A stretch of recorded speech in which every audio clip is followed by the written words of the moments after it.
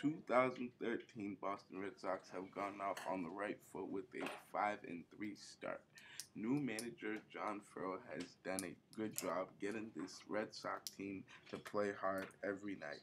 He has made this team seem more likable and fun to watch than previous years by having his players play a relentless and aggressive style of baseball. Farrell has also helped John Lester and Clay Buchholz get back on track and become the pitchers that the Red Sox fans hoped they would see this year. They both pitched really well in their first two starts and are 2-0 so far. He has helped them regain their confidence and swagger that they lost last year. Rookie Jackie Bradley Jr. has played well in left field but has struggled at the plate, batting a 130 average and just 3 RBIs and has yet to hit a homer this year.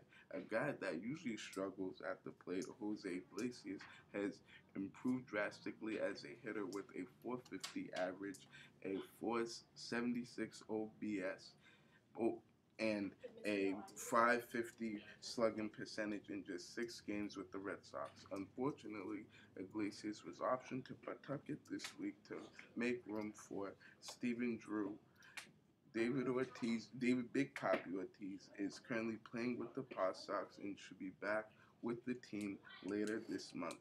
Missing all last season with Tommy John surgery, John Lackey ended up getting injured in his season debut last week against the Blue Jays and has been put on the 15-day DL.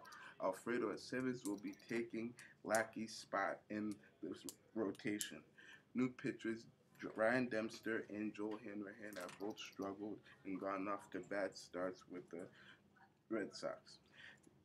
Dempster is 0-1 with a 3.60 ERA and has not looked good in either of his first two starts.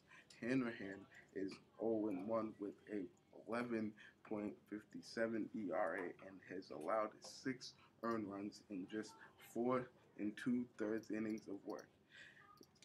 Third baseman Will Middlebrooks and right fielder Shane Victorino have stood out the most and have been the Sox best players thus far.